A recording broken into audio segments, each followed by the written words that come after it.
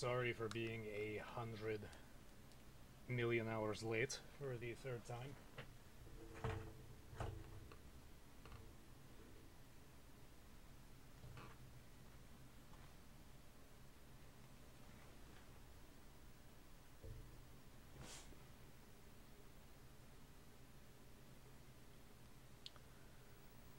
So just a handful of developments.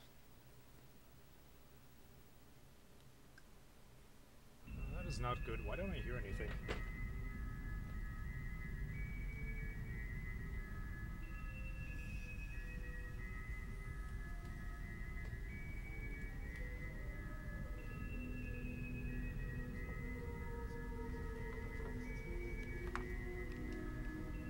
So just a handful of developments. The YouTube channel is finally up. Link in the description. I'm also making a... Ooh, wow, that is much louder.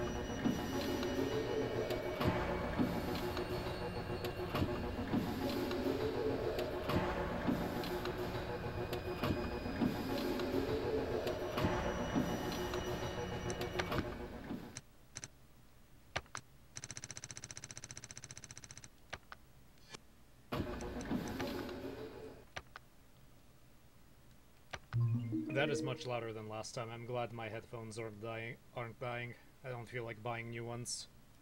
Mainly because I don't want to throw away the old ones. These things have been with me forever, although I know eventually they'll fail. Anyway, so I will now be posting... I know, I actually just realized I never really posted the, need to update my original channel mentioning that everything is transferring to the new channel. There's a book lying on the table. You obtained Cathedral Secrets.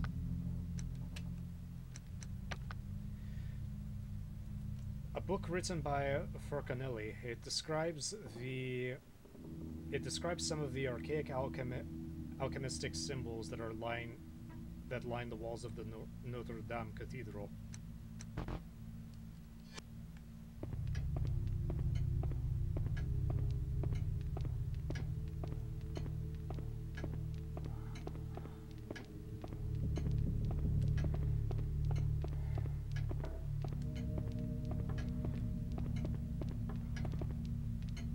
Books have been arranged by author. The books are written by a person named Agrippa. There is one empty space on the bookshelf.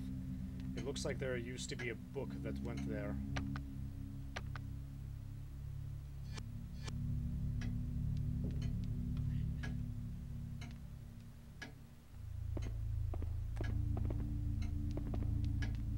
Okay, these are all the Agrippa stack. Contains books by Nikolai Flamel.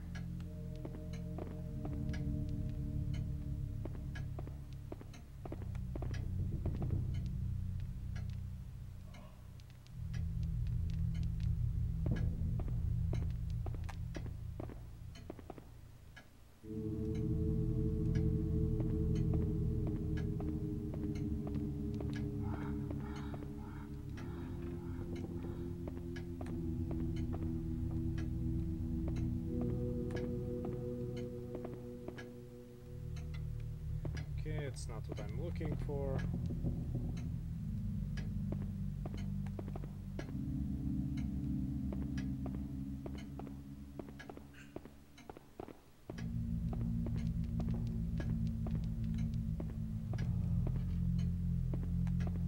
Anyway, as I was saying, I'm not sure how long I'm going to be streaming.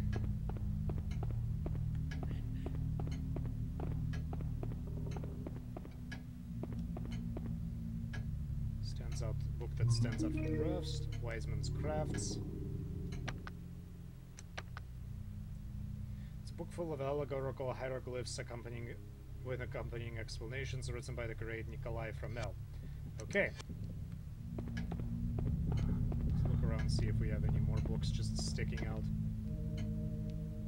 Agrippa.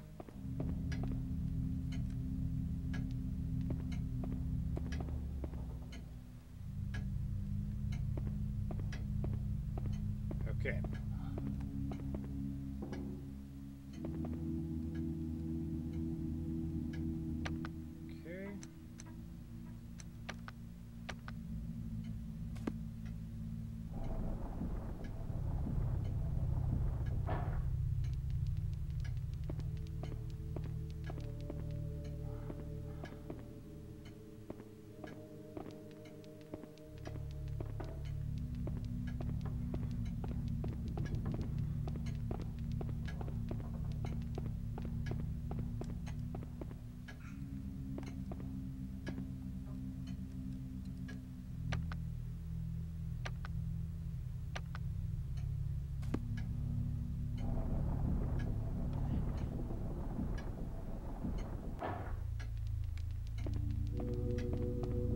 think I just boxed in Huey.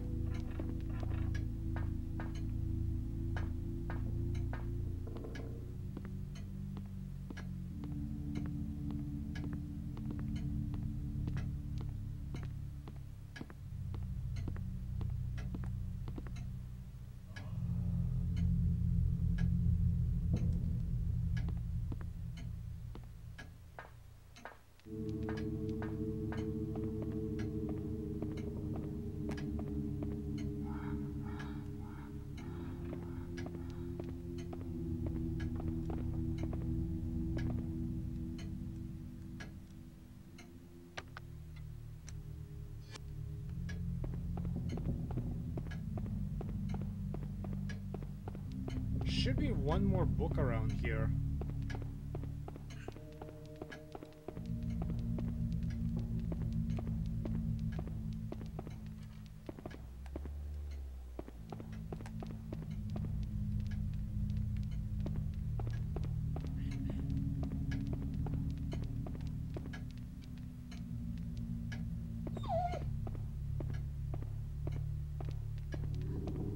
Calm down, Huey. Everything is okay.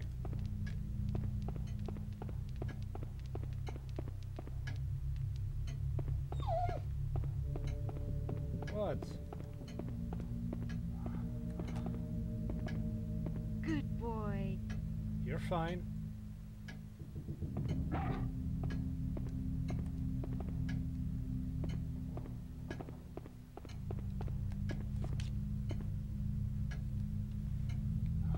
Didn't mean to do that. Go, Huey. See if you can find anything around here.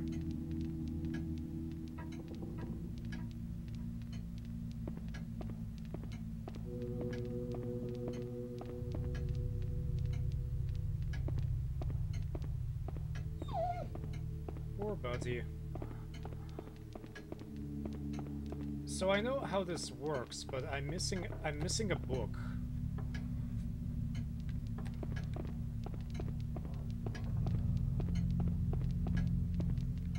Maybe it's elsewhere.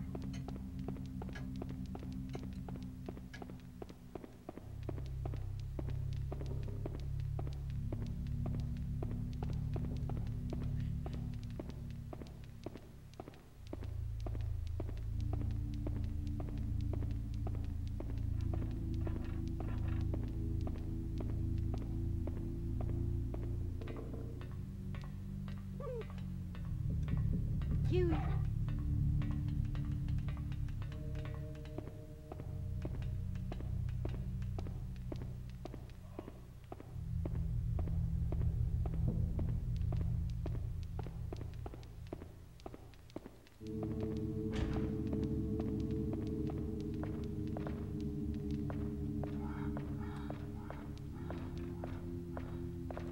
Close that behind me just in case.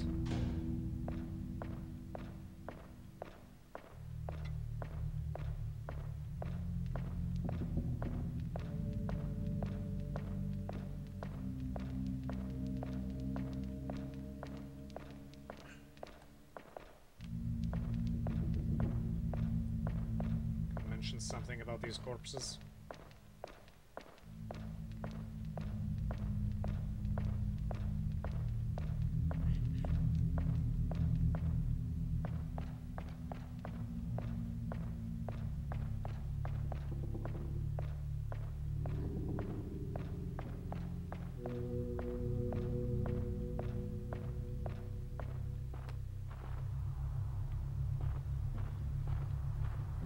So this is where I supposedly Huey. was supposed to go.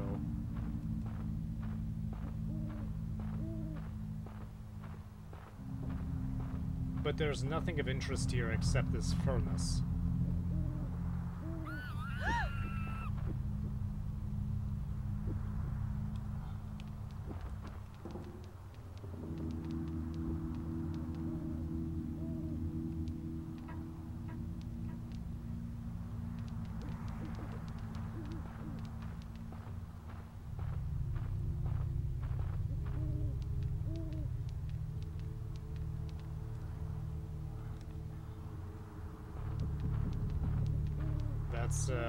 That's really disturbing.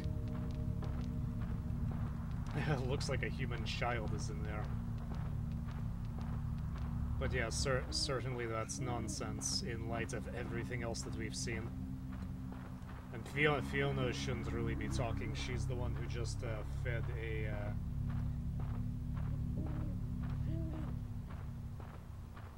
the screaming brute.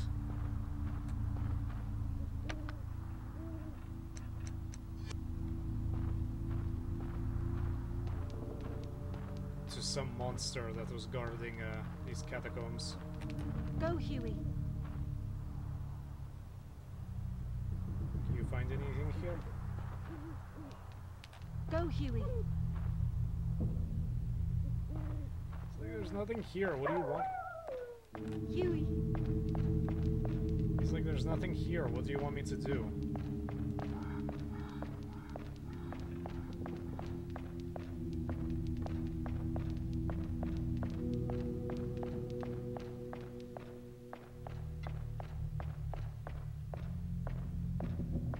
So the other place I found was right here.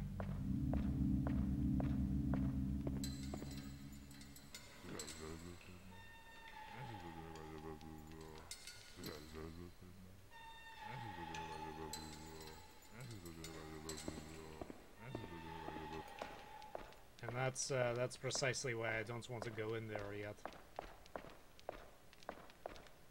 I want to see if there's an alternative way to get to where I want to go.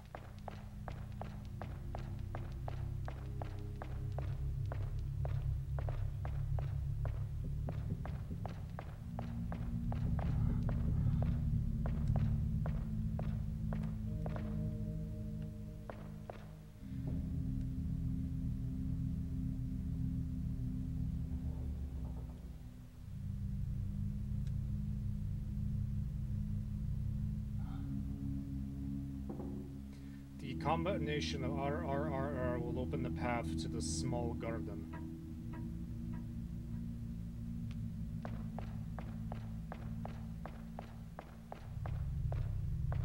So right, right, right, right.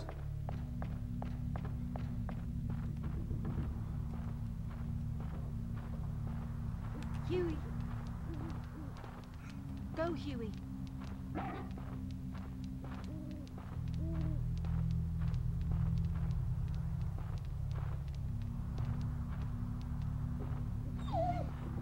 It's okay, buddy. I know you tried.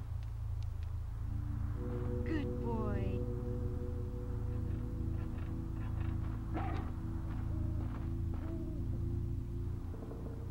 The more I look, the more it seems to resemble a human child, but certainly such nonsense is the stuff of horror novels and such. Things like that don't actually ever happen, do they?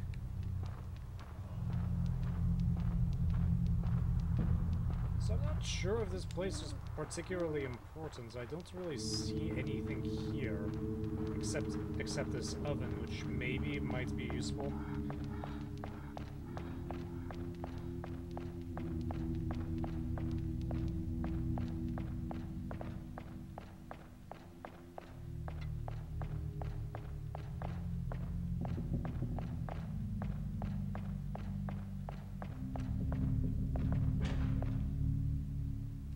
Huey.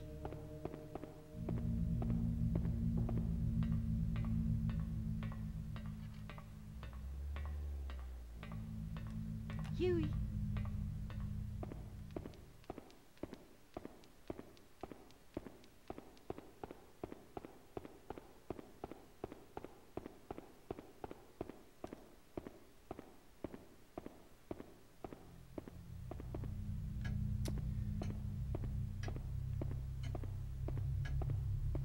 So I need to find a book by Agrippa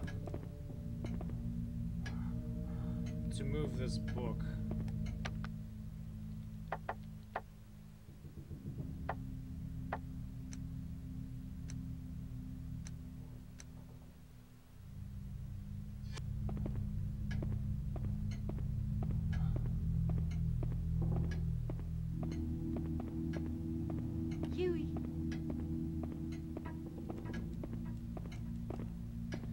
don't see any extra books lying around. The only thing I can guess is that there must be one up there.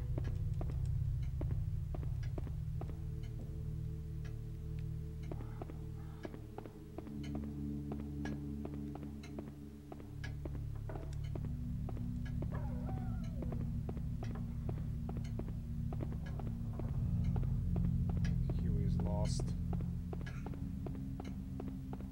I guess that dungeon is my only choice.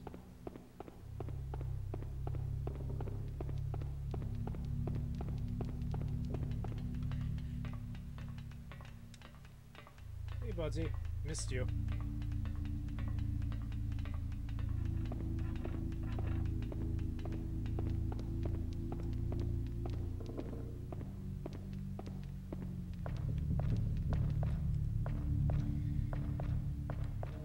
Yeah, I suppose the only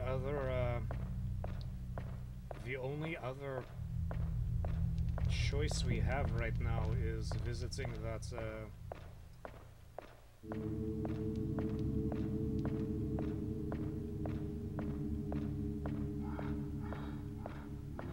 this weird place. Huey, I need you. Huey. Where did you go? Huey. You were... Okay, so first things first, I'm going to actually...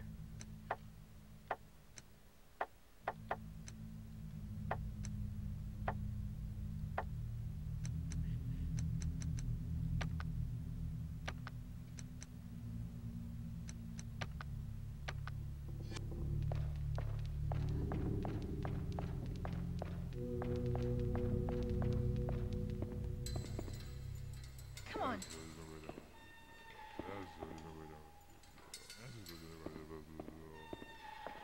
Huey, come Come on. on.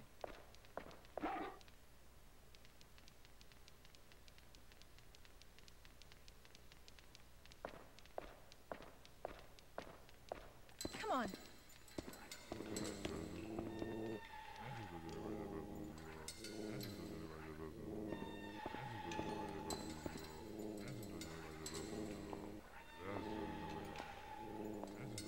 Go, miss.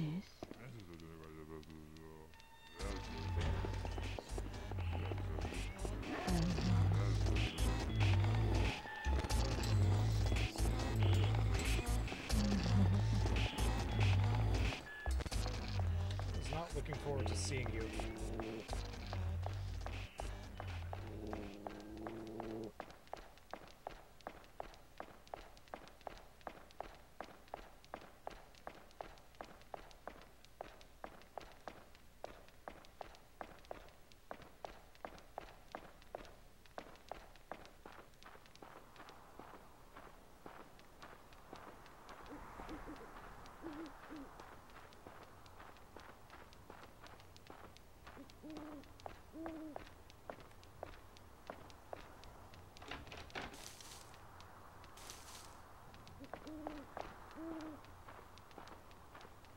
Right, that's still locked.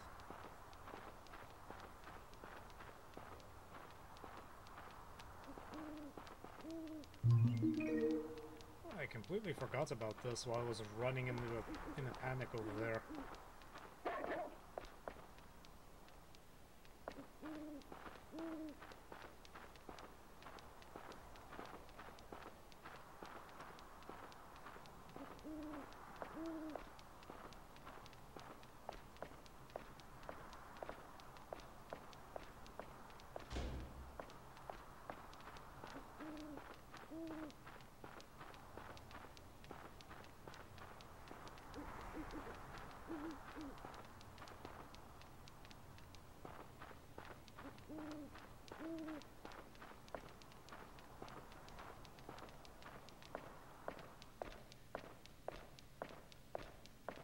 Maybe we lost her.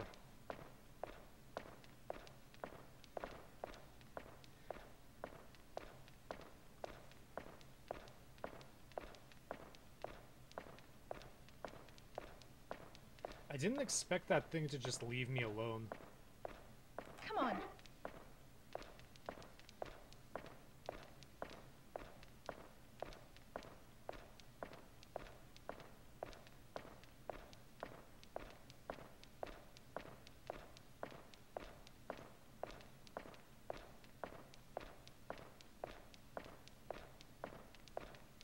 Come on.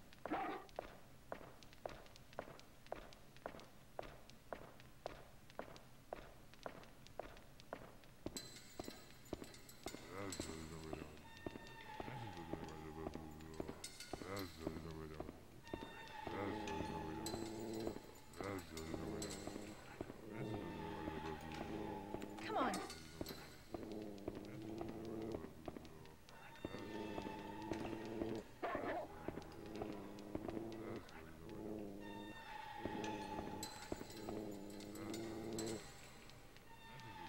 Is she waiting for me on the other side?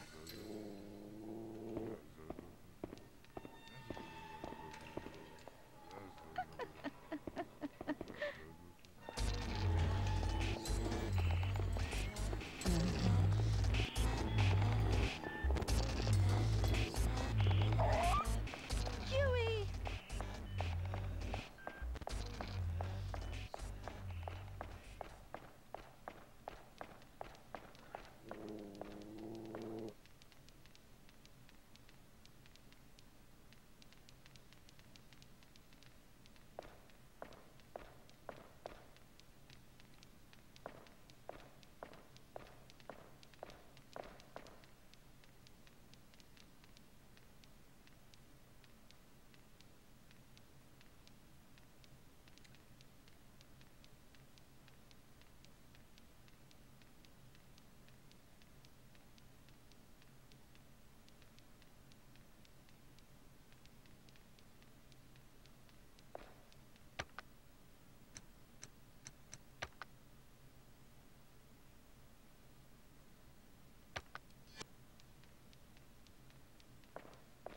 I can't tell, but it seems like when I wear the metal boots, I get...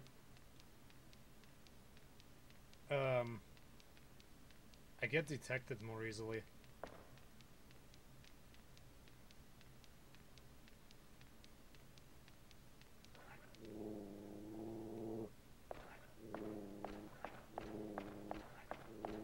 Come on.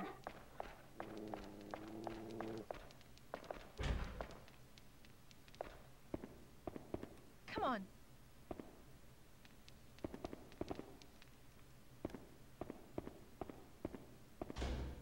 Huey is spazzing out.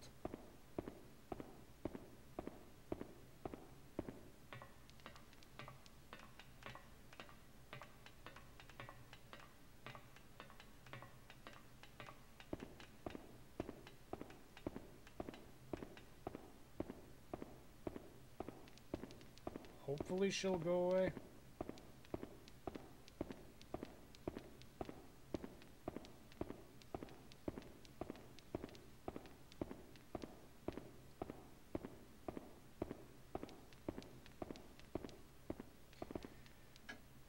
The problem is that I don't really have a choice except to,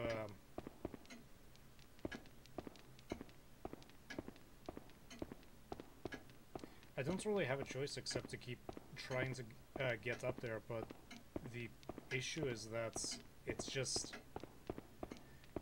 it's not possible to get around her.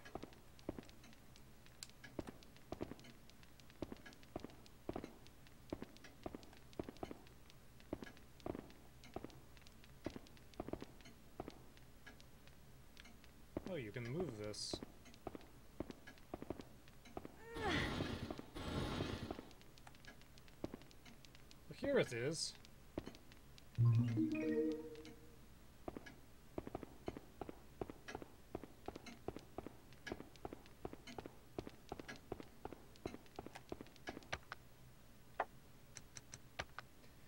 An enigmatic book written by Agrippa that discusses the secret techniques of alchemy. I mean, I can't use it.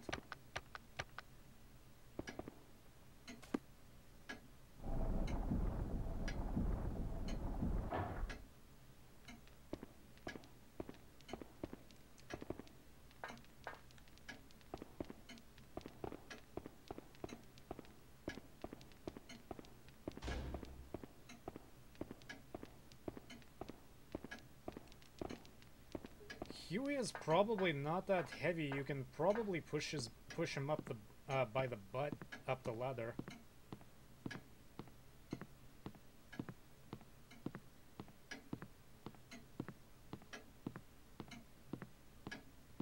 See, I knew it was somewhere.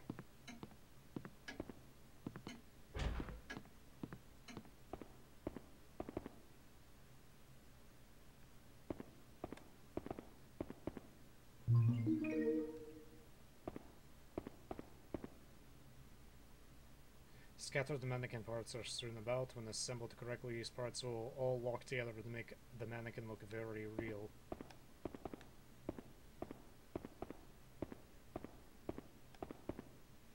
Screen, has someone watching films here recently?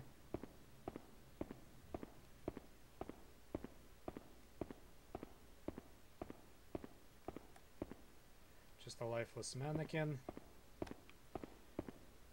Fiona, there's a projector set up here, looks rather old, but perhaps still works.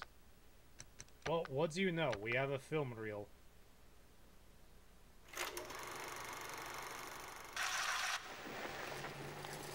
If this is gross, I'm going to have to shut off the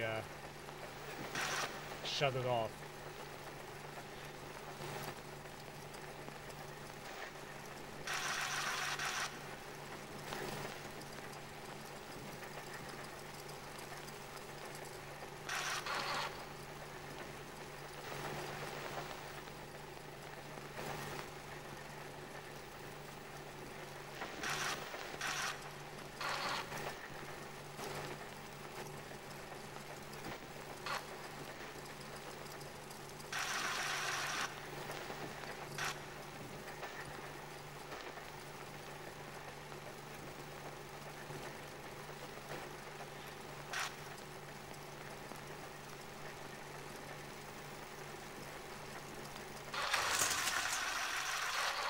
Well, that was useful.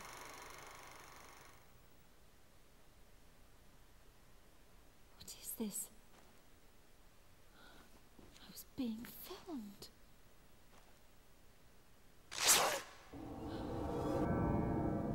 Who's Hi. there?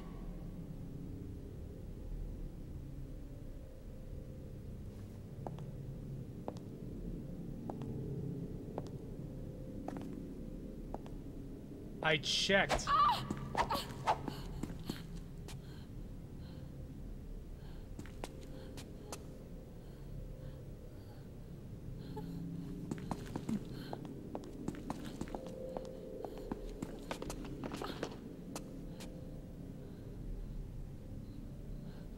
Why are you after me?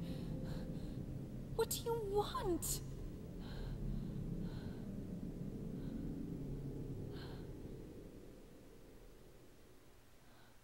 Azoth. Azoth? Azoth. Essence of life. Of life. Of woman. Woman.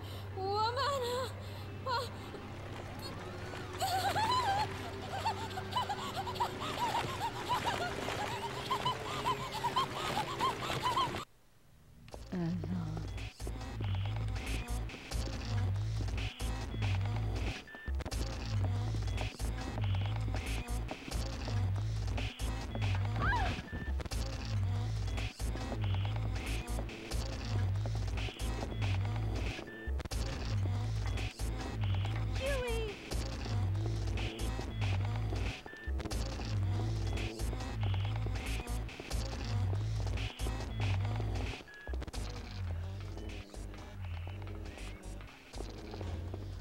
I have no idea how she got there. Huey! Come on. Huey, get your ass over here.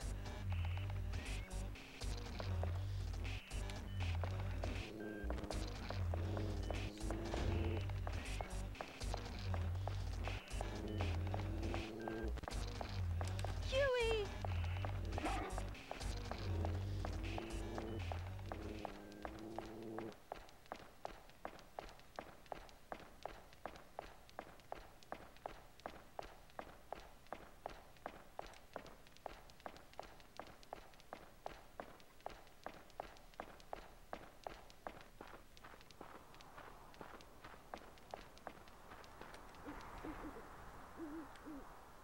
actually isn't that dark of a spot, unfortunately.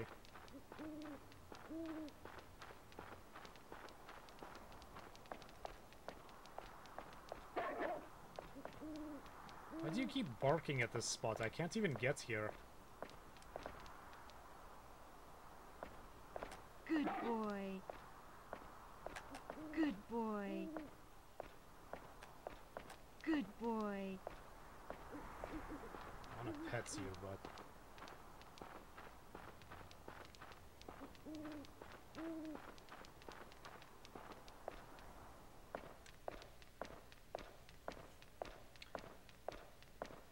Apart from the fact that she stabbed me in the face and knocked me down, that was worth it.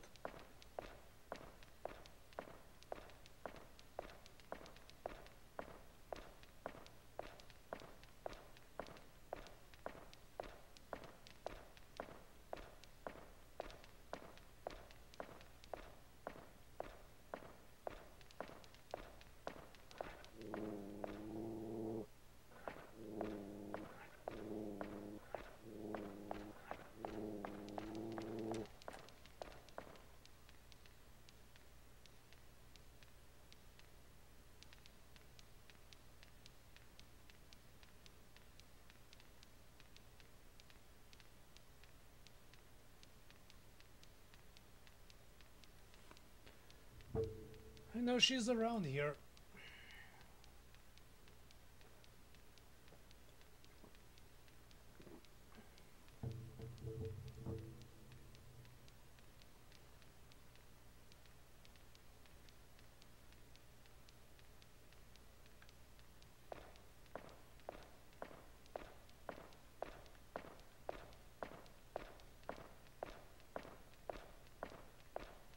Come on.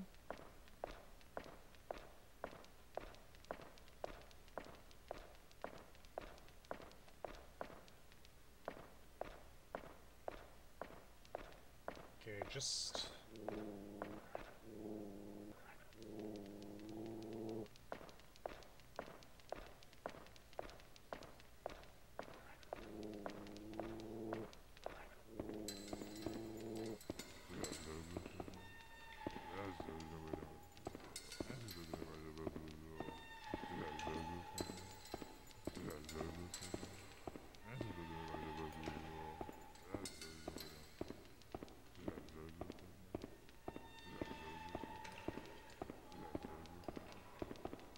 Oh, come on, you could... Go!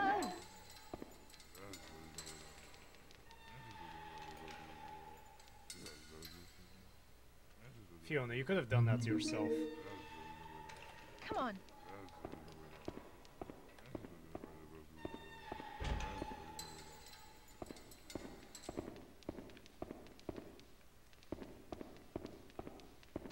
If she's anywhere, she's probably behind me. So there was a camera inside of that corpse.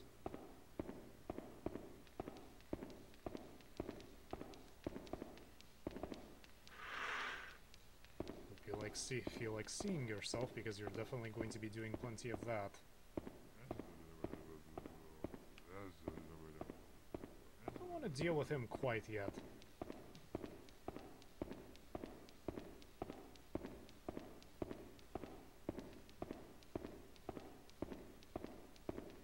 Come on.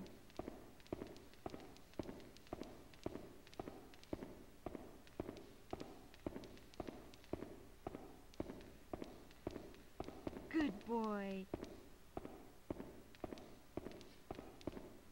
I keep trying to use the right analog stick to control the camera, but that's not what it's used for. It's used for controlling the dog.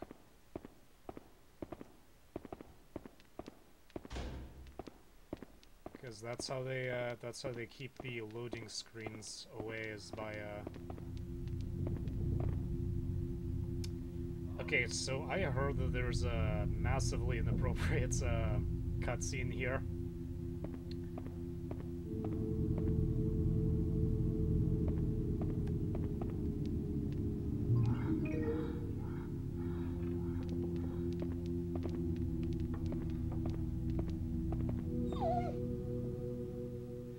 device which appears to be used for measuring things. I wonder what it was used to measure. Looks like they're like plastic containers used to store chemicals. I can make out the written word ethanol written on the labels.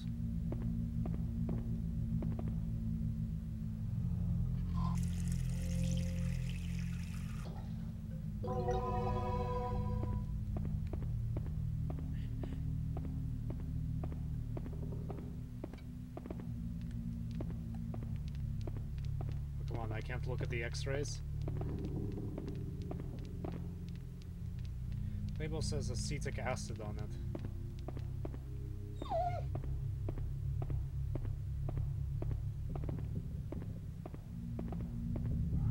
Several bottles containing various chemicals have been left out.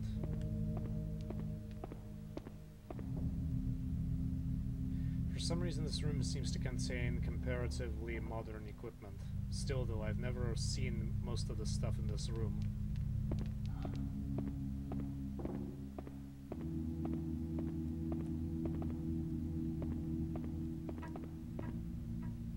The words sulfuric acid are written on one bottle. I wonder if it could serve as a hiding spot if I met her in a pinch. Oh darn, it's locked.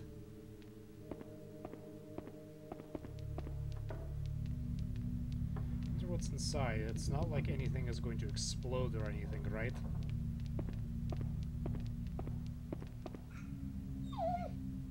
Rather dirty and unsanitary operating table. No matter how serious the illness, you couldn't get me to lay down on that table for even 5 seconds.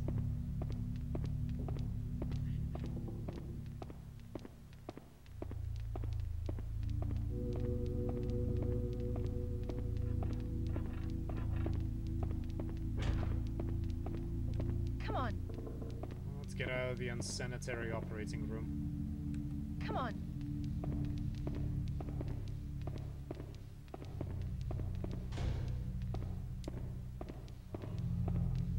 I remain watch this. I have remained undisturbed for like an hour, and then when I finally get the key to that little closet cabinet thing, what's her name is going to pop out? Daniella.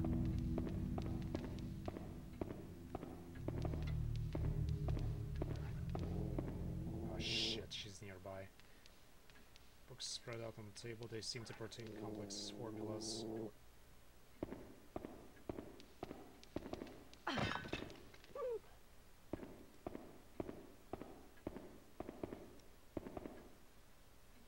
Synthesizer. By separating the platinum half-piece and then synthesizing with the sacred white, a new spiritually infused substance is born.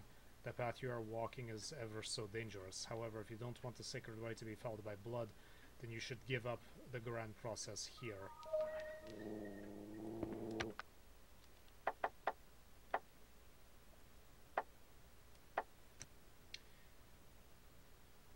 A synthesizer? It's been placed in this dark and spooky hallway, and it looks like some weird device you'd see a mad scientist use. God, I miss home.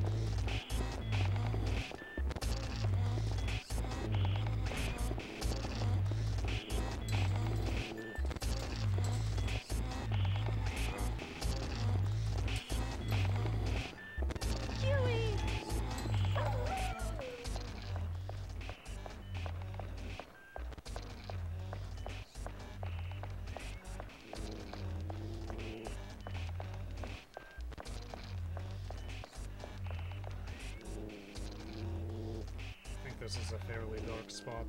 If not, we're gonna find out pretty quick.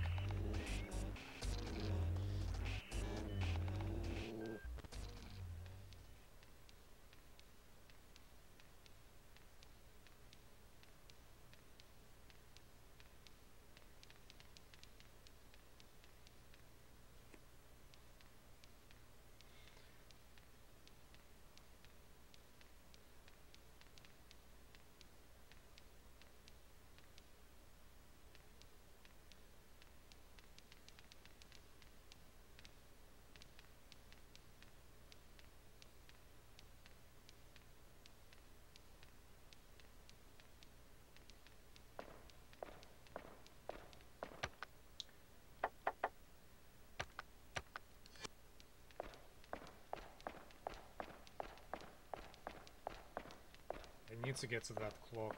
Come on.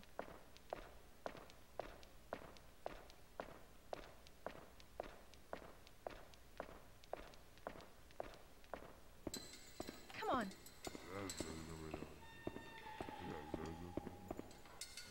Come on.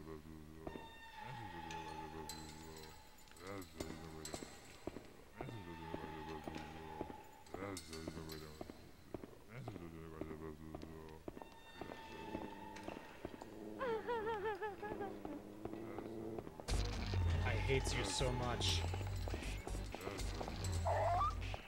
Huey!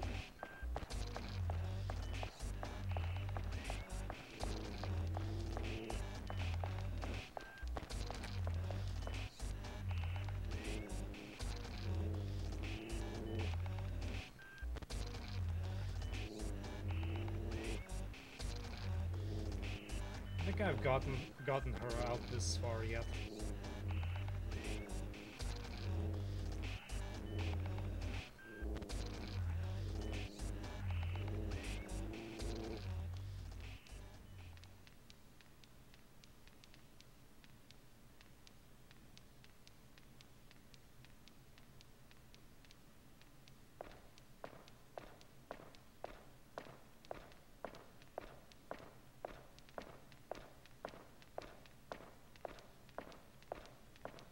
Come on.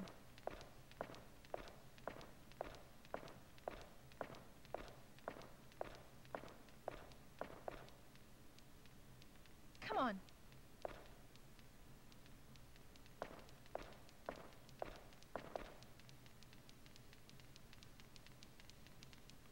Where were you? Where do you go?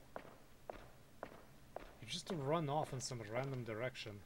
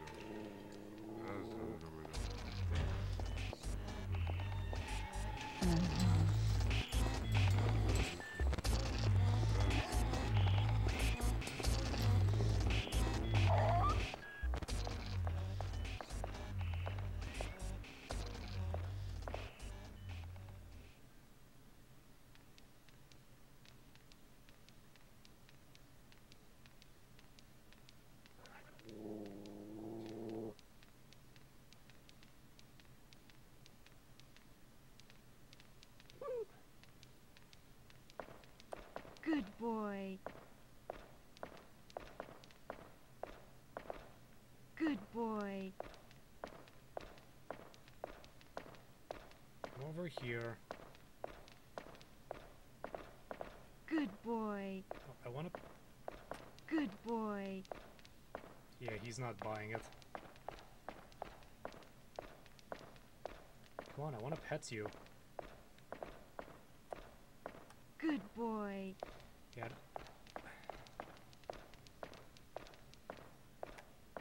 Do you want more food? We have plenty.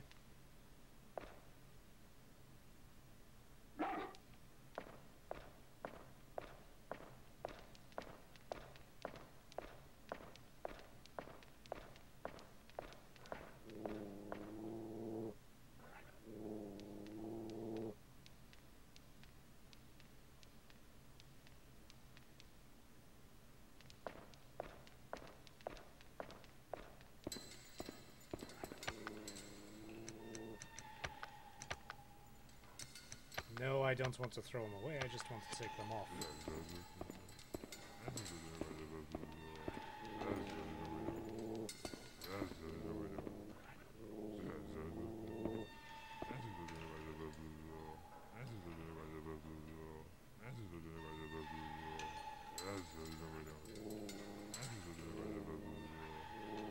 She won't let me go up.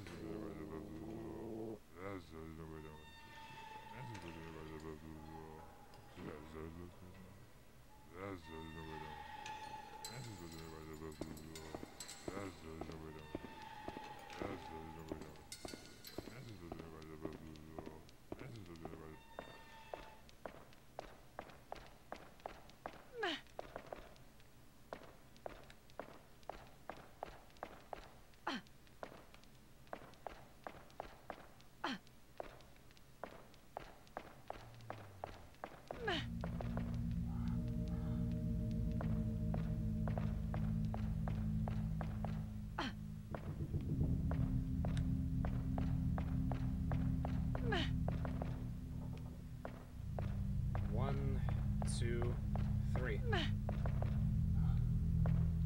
1, 2.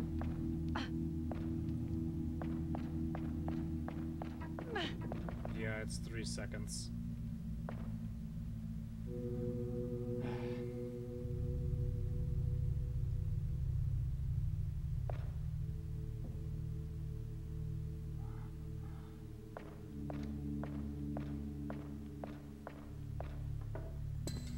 I'm honestly about to shove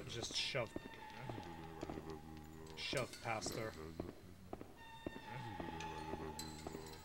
I'm tired of dealing with her.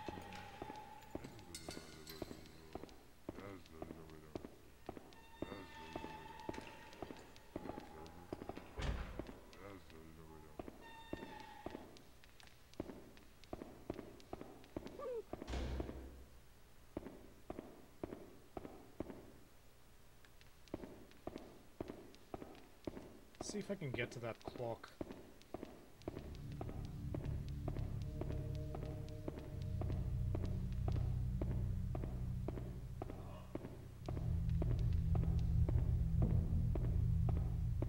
There's a lot of dark spots to hide. Could probably hide right here and she wouldn't be able to see me.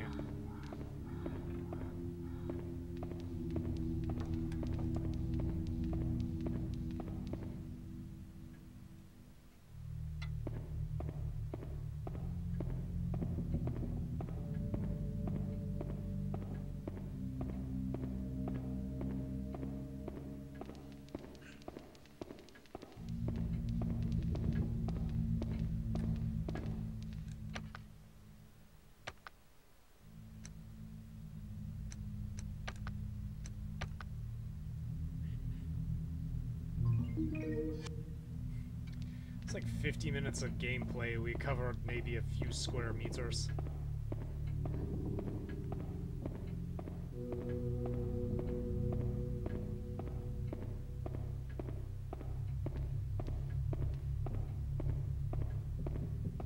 Actually, I need to go check out those cages.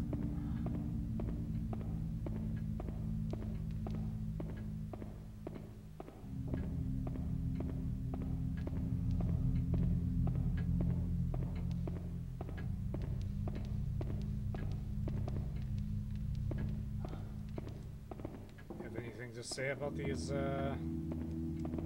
whatever's going on here?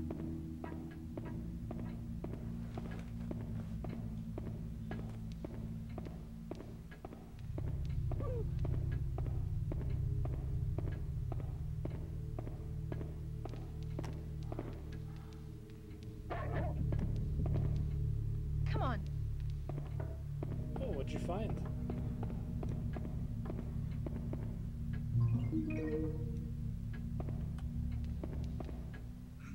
Good boy. That's exactly what I want you to do.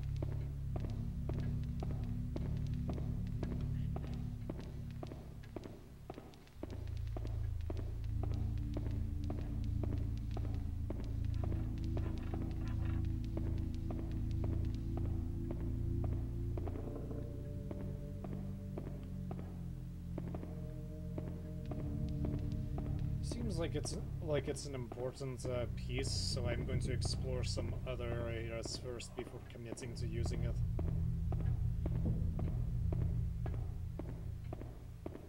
You.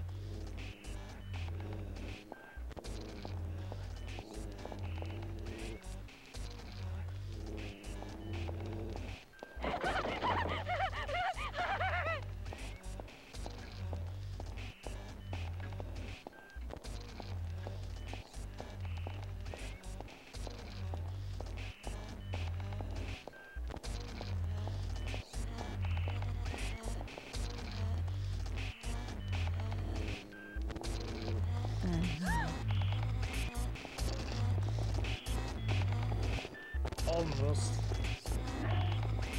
It's okay, I have a good hiding spot past you.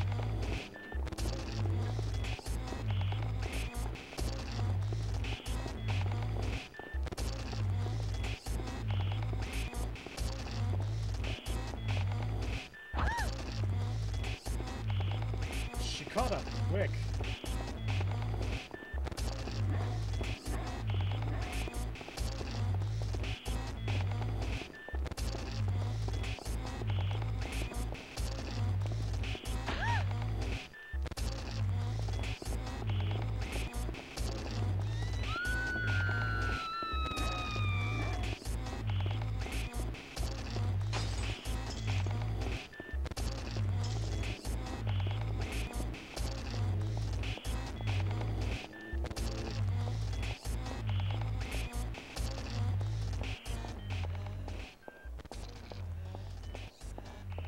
Doing your little robot walk.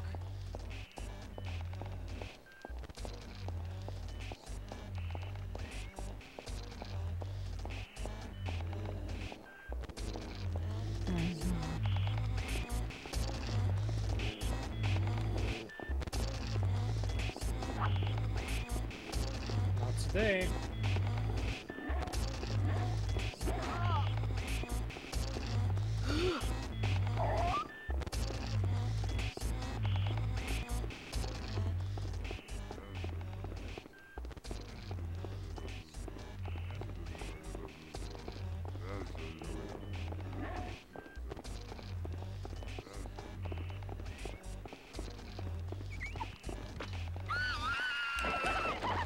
What the hell is this thing?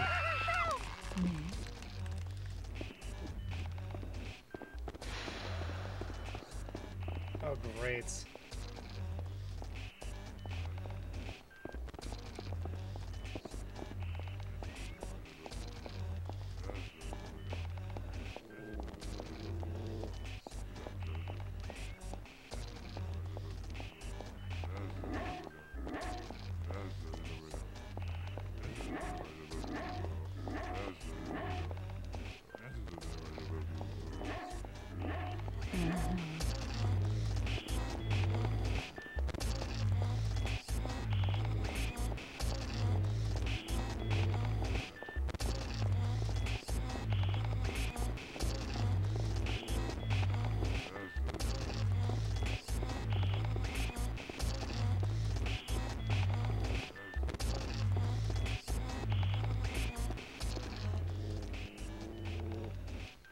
Maybe she'll walk right by me.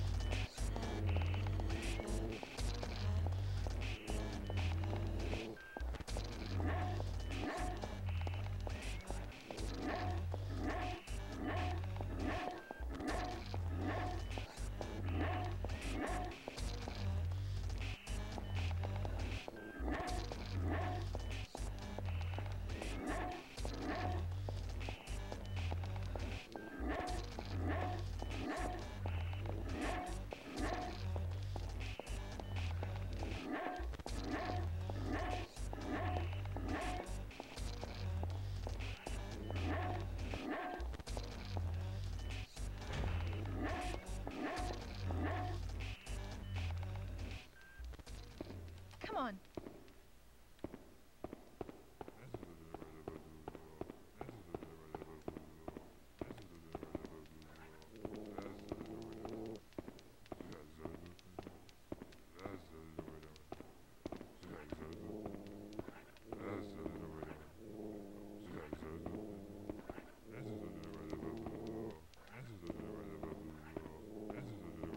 Well, it's not bothering us.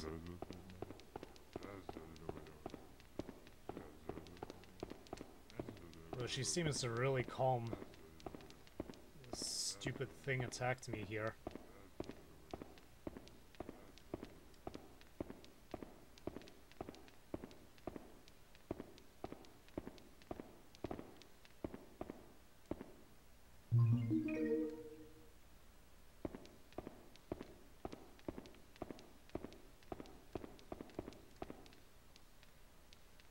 It's an enormous cage. What in the world could they have been keeping there?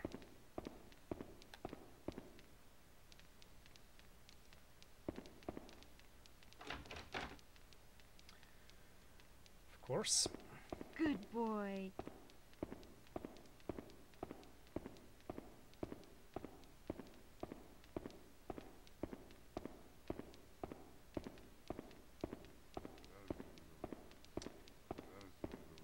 I'm curious about that, I think that's a homunculus.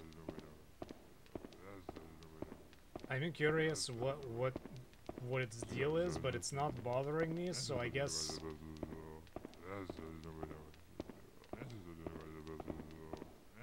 She draped over this thing. Why are they even trying to hide everything away like this?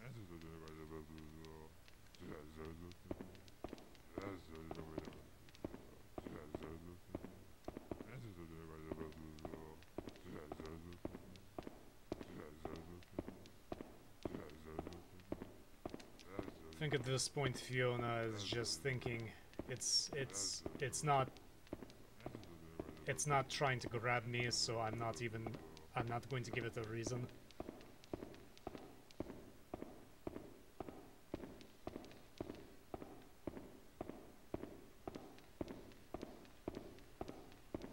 She seems to see me.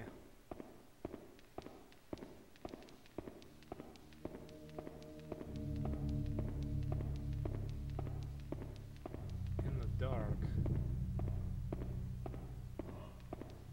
I'm wearing these really, really loud cloppy boots. Kinda reminds me of Thief.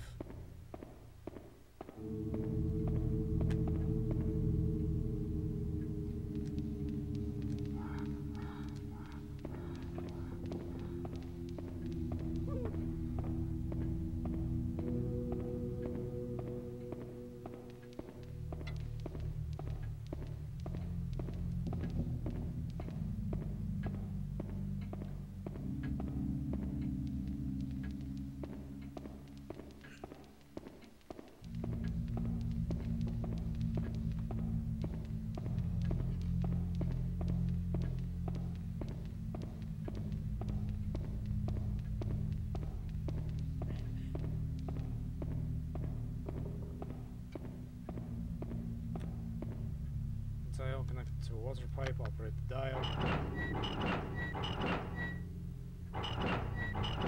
I know what it is, it's just I want to see all the others.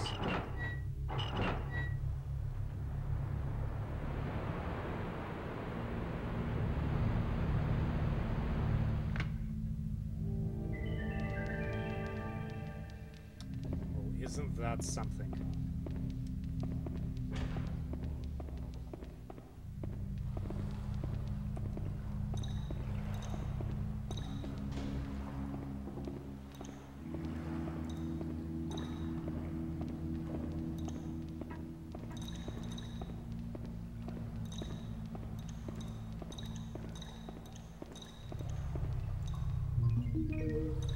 Find the magnesia. Huey. Stop crying, follow me. I'm within your line of sight, buddy. Come on.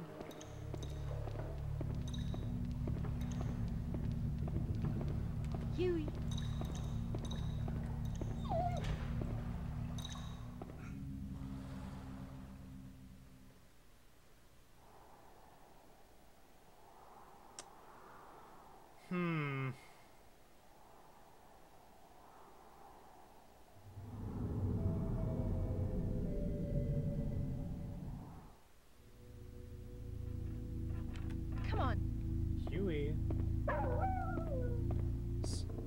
So no hint here. Come on.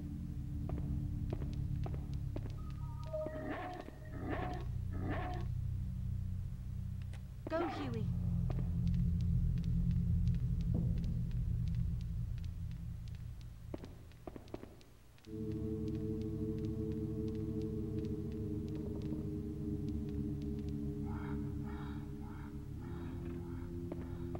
Come on.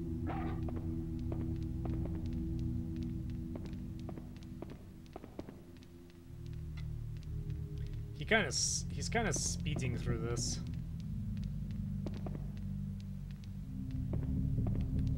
Okay, one more time. I'm gonna follow you.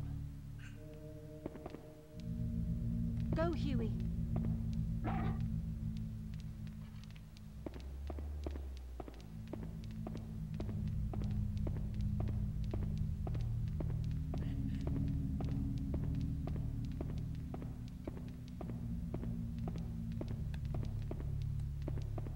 Is there a way to deactivate this thing? There's a button located on the back of the armor. Push the button.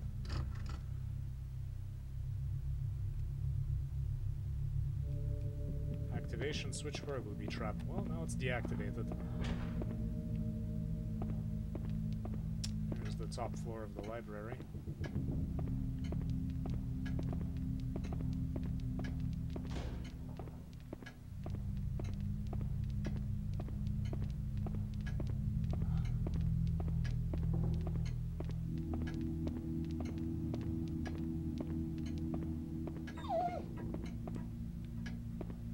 So, I don't want to do this, but I am not in a condition to play this game for very long today.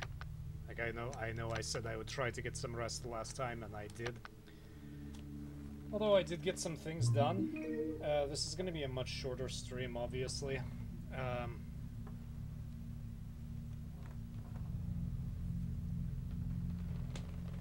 Probably the shortest one I've made so far.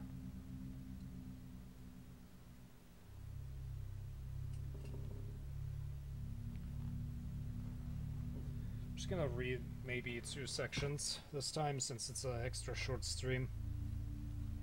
It's only 1 hour and I really didn't get that far. Although I did make good progress, I didn't die. Let's keep it that way.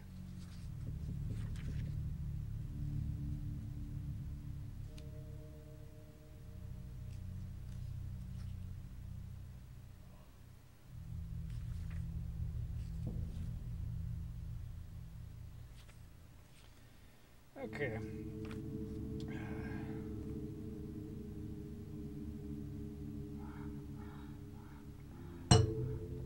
Knives in the moon. The moon slid inexorably into its zenith, the shadows shriveling on to the feet of all that cast them. And as Rantel approached the hollow at the hem of the twisted woods, he was treading in a pool of his own midnight. The roof of the Twisted Woods reflected the staring circle in a phosphorescent network of branches that undulated to the lower slopes of Gormangast Mountain. Rising from the ground and circumscribing this baleful canopy, the wood was walled with impenetrable shadow.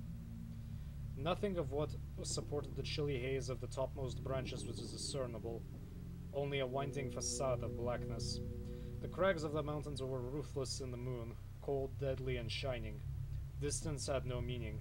The tangled glittering of the forest roof rolled away, but its furthest reaches were brought suddenly nearer in bounds by the terrifying effect of proximity in the mountain that they swarmed. The mountain was neither far away nor was it close at hand. It rose starkly, enormously, along the lens of the eye. The hollow itself was a cup of light. Every blade of the grass was of consequence, and the very few scattered stones held an authority that made their solid separate marks upon the brain, each one with its own unduplicated shape, which rising brightly from the ink of its own spilling. When Rantel had come to the verge of the shadow of the chosen hollow, he stood still. His head and body were a mosaic of black and ghastly silver as he gazed into the basin of the grass below him. His cloak was drawn tightly about his spare body, and the rhythmic folds of the drapery held the moonlight along their upper ridges. He was sculpted, but his head moved suddenly at the sound, and lifting his eyes he saw Bragan arise from beyond the rim across the hollow. They descended together, and when they had come to the level ground, they unfastened their cloaks, removed their heavy shoes, and stripped themselves naked. Rantel flung his clothes away to the sloping grass. Bragan folded his coarse garments and laid them across a boulder. He saw that Rantel was feeling the edge of his blade, which danced in the moonlight like a splinter of glass. They said nothing. They tested the slippery grass with their naked feet.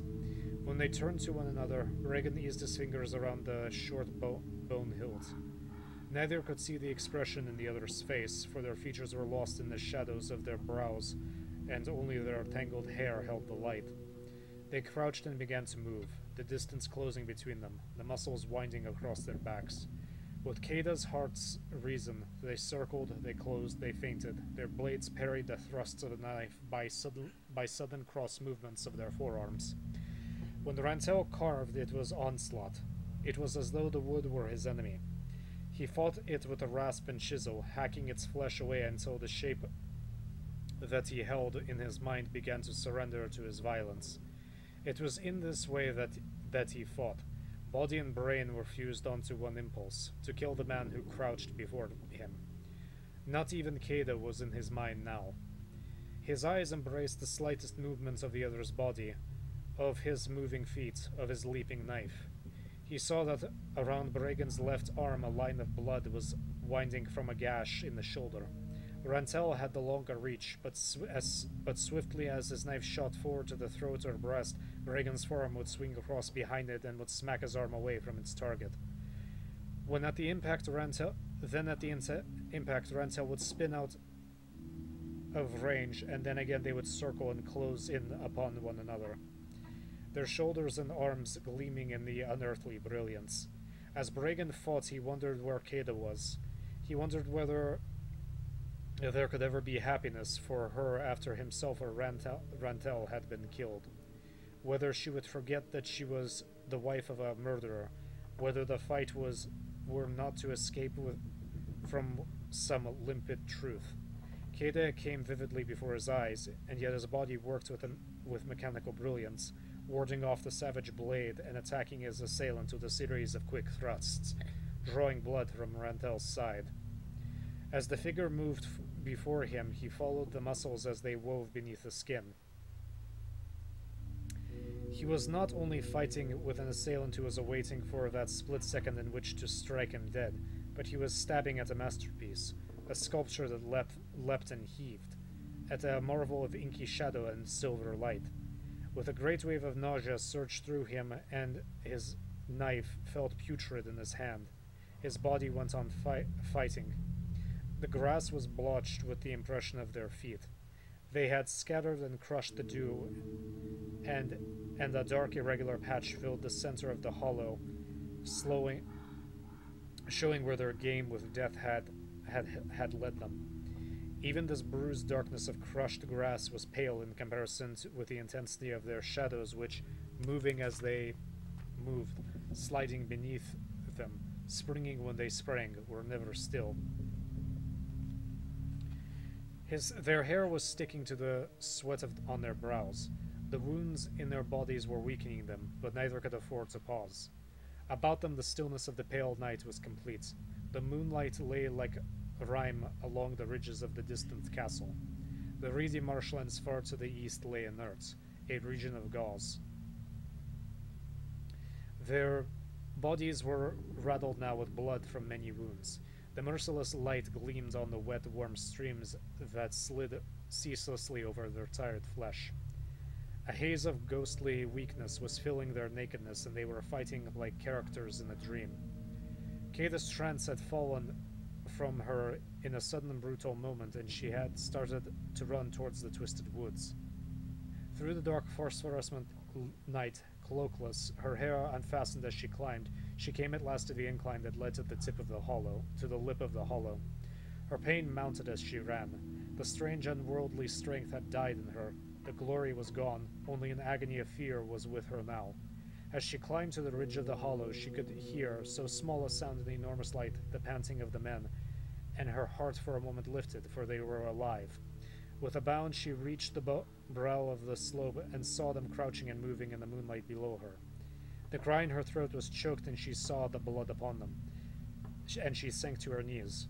Reagan had seen her, and his tired arms rang with a sudden strength. With a flash of his left arm, he whirled Rantel's dagger hand away and springed after him as swiftly as though he were part of his foe, and he plunged his knife into the shadowy breast. As he struck, he withdrew the dagger, and as Rantel sank to the ground, Bregan flung his weapon away. He did not return to Keda. He stood motionless, his hands at his head. Keda could feel no grief.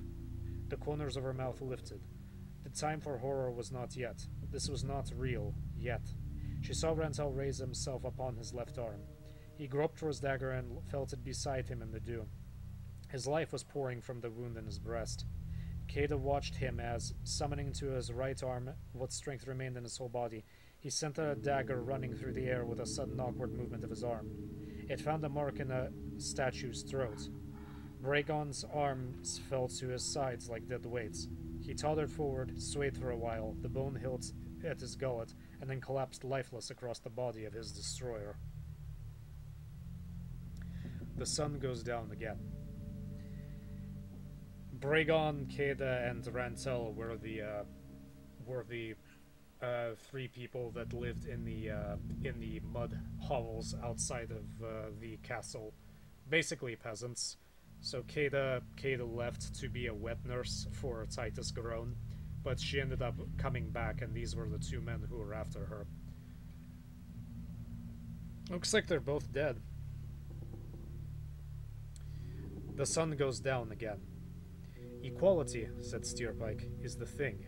It is the only true and central premise from which constructive ideas can radiate freely and be operated without prejudice. Absolute equality of status, equality of wealth, equality of power. He tapped at a stone that lay among the wet leaves with his sword stick and sent it scurrying through the undergrowth. He had waylaid Fuchsia with a great show of surprise in the pine woods as she was returning from an evening among the trees. It was the last evening before the fateful day of the burning. There would be no time tomorrow for any dallying of this kind. His plans were laid and the details completed. The twins were rehearsed in their roles, and Steerpike was reasonably satisfied that he could rely on them. This evening was reasonably satisfied that he could rely on them. This evening, after having enjoyed a long bath at the Prune Squallers, he had spent more time than usual dressing himself. He had plastered his sparse tow-colored hair over his bulging forehead with unusual care, viewing himself as he did from every angle in the 3 mirrors he had erected on the table by the window. As he left the house, he sprung the slim sword stick through his fingers. It circled in his hand like the spokes of a wheel. Should he or should he not pay a quick call on the twins? On the one hand, he must not excite them, for it was as though they had been primed for an examination and might suddenly forget everything they had been taught.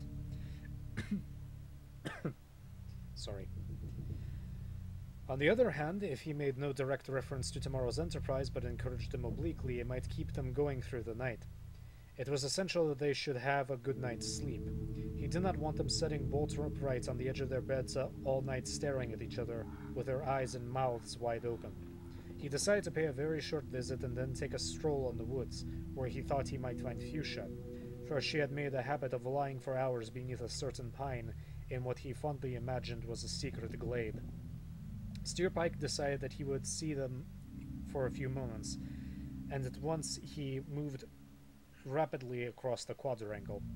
A fitful light was breaking through the clouds, and the arches circumscribing the quadrangle cast pale shadows that weakened and intensified as the clouds stole across the sun. Steerpike shuddered as he entered the sunless castle. When he came to the door of the aunt's apartments, he knocked, and entered at once. There was a fire burning in the grate, and as he walked towards it, noticed as he did so the twin heads of Cora and Clarice twisted on their long powdered necks. Their eyes were staring at him over the embroidered back of their couch, which had been pulled up to the fire. They followed him with their heads, their necks unwinding as he took up a position before them with his back to the fire, his legs astride, his hands behind him. "My dears," he said, fixing them in turn with his magnetic eyes. "My dears, how are you? But what need is there to ask? You both look radiant. Lady Clarice, I have seldom seen you look lovelier, and your sister refuses to let you have it all your own way. You refuse utterly, Lady Cora, don't you? You are about as bridal as I ever remember you. It is a delight to be with you again." The twins stared at him and wriggled, but no expression appeared in their faces. After a long silence during which Steerpike had been warming his hands at the blaze, Cora said, "Do you mean that I'm glorious?" "That's not what he said," came Clarice's flat voice. "Glorious," said Steerpike, "is a dictionary word. We're all imprisoned by the dictionary. We choose out of that vast paper wall the prison our convicts, the little black printed words, when in truth we need fresh sounds to utter, new enfranchised noises which would produce a new effect."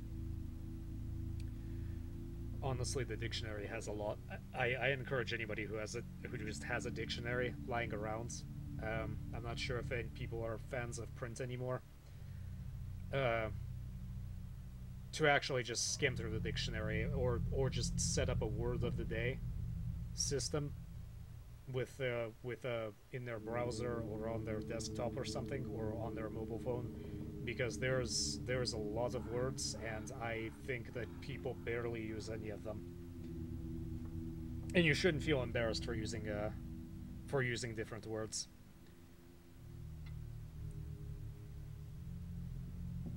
"In dead and shackled language, my dears, you are glorious, but oh, to give vent to a brand new sound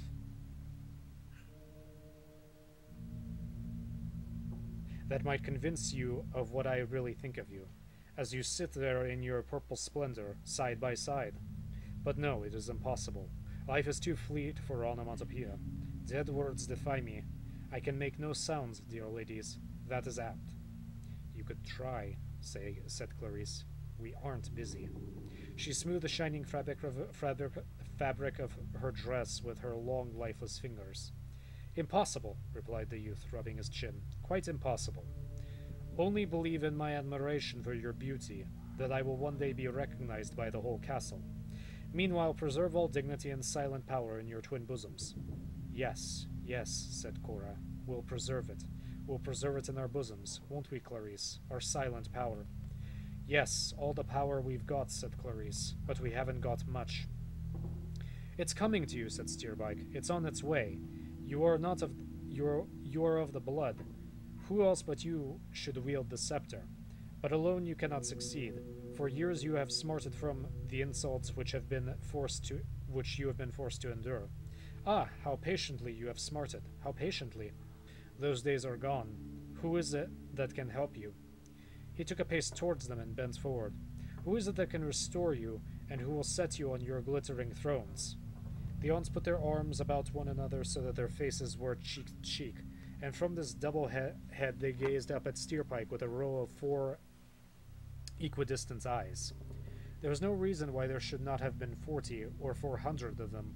It so happened that only 4 had been removed from a dead and lifeless frieze, whose inexhaustible and repetitive theme was forever eyes, eyes, eyes.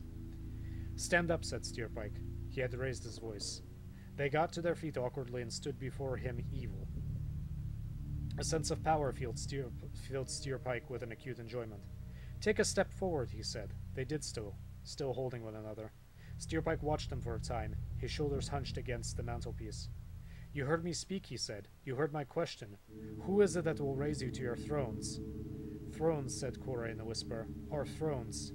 "Golden ones," said Clarice. "That is what we want." "That is what you shall have, golden thrones for Lady Cora and Lady Clarice.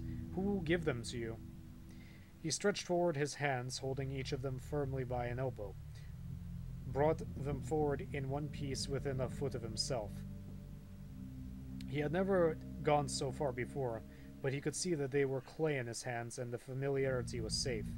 The dreadful proximity of the identical faces caused him to draw his own head back. "Who will give you the thrones, the glory, and the power?" he said. "Who?" Their mouths opened together. "You," they said. "It is you who will give them to us. Steerpike will give them to us." Then Clarice craned her head forward from beside her sisters, and she whispered as though she were telling Steerpike a secret for the first time. "We're burning Sepulchrave's books up," she said. "The whole of his silly library. We're doing it, Cora and I. Everything is ready." "Yes," said Steerpike. "Everything is ready." Clarice's head regained its normal position immediately above her neck, where it balanced itself, a dead thing, on the column. But Cora's came forward as though to take the place of its counterpart and to keep the machinery working. It was the same flat whisper she continued from where her sister had left off. "All we do is to do what we've been told to do." Her head came forward another 2 inches. "There isn't anything difficult. It's easy to do. We go to the big door, and then we find 2 little pieces of cloth sticking through from inside, and then we set them on fire," broke her sister in so loud a voice that Steerpike closed his eyes. Then, with a profound emptiness, "We'll do it now," said Clarice. "It's easy." "Now?" said Steerpike. "Oh no, not now. We decided it should be tomorrow, didn't we? Tomorrow evening." "I want to do it now," said Clarice. Don't you, Cora?" "No," said Cora. Clarice bit solemnly at her knuckles. "You're frightened," she said. "Frightened of a little bit of fire? You ought to have more pride than that, Cora." "I have, although I'm gently manured." "Mannered, you mean," said her sister. "You stupid. How ignorant you are. With our blood, too. I am ashamed of our likeness and always will be. So there." Steerpike brushed an elegant green vase from the mantel with his elbow, which had the effect he had anticipated. The 4 eyes moved towards the fragments on the floor. The thread of their dialogue was as shattered as the vase. "A sign," he muttered in a low, vibrant voice. "A portent, a symbol. The circle is complete. An angel has spoken." The twins stared open-mouthed. "Do you see the broken porcelain, dear ladies?" he said. "Do you see it?" They nodded. "What else is there but the regime broken forever, the bulliedom of Gertrude, the stony heart of Sepulchrave, the ignorance, malice, and the brutality of the house of Groan as it now stands, smashed forever? It is a sign that your hour is at hand. Give praise, my dears, that you shall come unto your splendor." "When?" said Cora. "Will it be soon?" "How about tonight?" said Clarice. She raised her flat voice to its second floor, where there was more ventilation. "What about tonight?" "There is a little matter to be settled first," said Steerpike. "One little job to be done. Very simple. Very, very simple. But it needs clever people to do it." He struck a match. The 4 lenses of the 4 flat eyes, the 4 reflections of a single flame, danced and danced. "Fire," they said. "We know all about it. All. "Oh, then, to bed," said the youth, speaking rapidly. "To bed, to bed, to bed." Clarice lifted a limp hand like a slab of putty to her breast and scratched herself abstractly. "All right," she said. "Good night." And as she moved towards the bedroom door, she began to unfasten her dress. "I'm going too," said Cora. "Good night." She also, as she retired, could be seen unclasping and unhooking herself. Before the door closed behind her, she was half unraveled of imperial purple. Steerpike filled his pocket with nuts from a china bowl and, letting himself out of the room, began the descent to the quadrangle. He had no intention of broaching the subject of the burning, but the aunts had happily proved less excitable than he had anticipated, and his confidence in their playing their elementary rules effectively on the following evening was strengthened. As he descended the stone stairs, he filled his pipe, and on coming into the mild evening light, his tobacco smoldering in the bowl, he felt in an amiable mood, and spinning his sword stick he made for the pine woods, humming to himself as he went. He had found Fuchsia and had built up a kind of conversation, although he always found it more difficult to speak to her than to anyone else. First he inquired with a certain sincerity whether she had recovered from the shock. Her cheek was inflamed, and she limped badly from the severe pain in her leg. The doctor had bandaged her up carefully and had left instructions with Nanny that she must not go out for several days, but she had slipped away when her nurse was out of the room, leaving a scribble on the wall to the effect that she loved her, but as the creature never looked at the wall, the message was abortive. By the time they had come to the edge of the woods, Steerpike was talking airily of any subject that came into his head, mainly for the purpose of building up in her mind a picture of himself as someone profoundly brilliant, but also for the enjoyment of talking for its own sake, for he was in a sprightly mood. She limped beside him as they passed through the outermost trees and into the light of the sinking sun. Steerpike paused to remove a stag beetle from where it clung to the soft bark of a pine. Fuchsia went on slowly, wishing she were alone. There should be no rich, no poor, no strong, no weak, said Steerpike, methodically pulling the legs off the stag beetle. One by one as he spoke. That's horrible. I don't know. I'm not a super hippie tree hugger, but I don't like harming small things that can't harm me. Equality is the great thing. Equality is everything. He flung the mutilated insect away. Do you agree, Lady Fuchsia? He said. I don't know anything about it, and I don't care much, said Fuchsia. But don't you think it's wrong for some people to have nothing to eat and others to have much they throw most of it away? Don't you think it's wrong for some people to work all their lives for a little money to exist on while others never do any work and live in luxury? Don't you think brave men should be recognized and rewarded, and not just treated as the same as cowards? The men who climb mountains, or dive under the sea, or explore jungles full of fever, or save people from fires. I don't know, said Fuchsia again. Things ought to be fair, I suppose, but I don't know anything about it. Yes, you do, said Steerpike. When you say things ought to be fair, it is exactly what I mean. Things ought to be fair. Why aren't they fair? Because of greed and cruelty and the lust for power. Dude, you just tore off a poor beetle's legs. He doesn't mean anything. I honestly have no idea what he's doing. Anyway, all that sort of thing must be stopped. Well, why don't you stop it then? Said Fuchsia in a distant voice. She was watching the sun's blood on the Tower of Flints, and a cloud like a drenched slab, descending inch by inch beneath the blackening tower. I'm going to, said Steerpike, with such an air of simple confidence that Fuchsia turned her eyes to him. You're going to stop cruelty? She asked, and greediness, and all those things? I don't think you could. You're very clever, but oh no, you couldn't do anything like that. Steerpike was taken aback for a moment by this reply. He had meant his remark to stand on its own, a limpid statement of fact, something that he imagined Fuchsia might often turn over in her mind and cogitate upon. It's nearly gone, said Fuchsia, as Steerpike was wondering how to reassert himself. Nearly gone. What's nearly gone? He followed her eyes to where the circle of the sun was notched with the turrets. Oh, you mean the old treacle bun, he said. Yes, it will get cold very quickly now. Treacle bun? Said Fuchsia. Is that what you call it? She stopped walking. I don't think you ought to call it that. It's not respectful, she gazed. As the death throes of the weakened sky, she watched with a big, perplexed eyes, and then she smiled for the first time. Do you give names for other things like that? Sometimes, said Steerpike. I have a disrespectful nature. Do you give people names? I have done. Have you got one for me? Steerpike sucked the end of his sword stick and raised his straw-colored eyes. I don't think I have, he said. I usually think of you as Lady Fuchsia. Do you call my mother anything? Your mother? Yes. What do you call my mother? I call her the old bunch of rags, said Steerpike.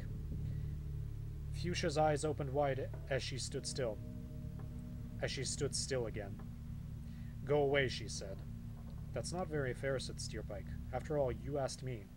What do you call my father, then? But I don't want to know. I think you're cruel, said Fuchsia breathlessly. You said you'd stop cruelty altogether. Tell me some more names. Are they all unkind and funny? Some other time, said Steerpike, who had begun to feel chilly. The cold won't do your injuries any good. You shouldn't be out walking at all. Prune Squalor thinks you're in bed. He sounded very worried about you. They walked in silence, and by the time they had reached the castle, the night had descended.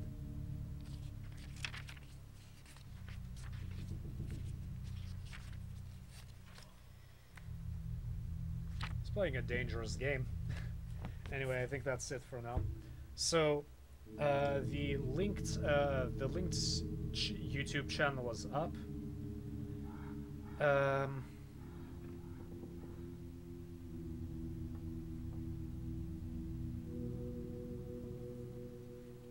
That's strange. I need to fix the time. Anyway, the YouTube channel is up, so I'll be updating. The video. I'll be uploading the videos there, and I'll probably be transferring the videos over there, and that's where the more polished content is going to stay. I don't know if I realized that I never linked my original videos to or my other channel to this to my Twitch channel. I'm not sure if I'm going to be doing that, but I will be transferring the videos. I'm not sure if I'll delete them off my old channel. I don't really see too much of a purpose with that, although I'm pretty sure they're both going to be showing up on YouTube. Anyway, I don't really have that much news. Mainly that I'm going to keep playing Haunting Ground. I'm not quite sure how far I am into it. It's a fairly long game. It's much longer than Kuon. I think it's definitely more polished. Anyway, thank you very much for watching, those who did, and I will see you on Friday, and hopefully I will be in much better shape by that point. Good night.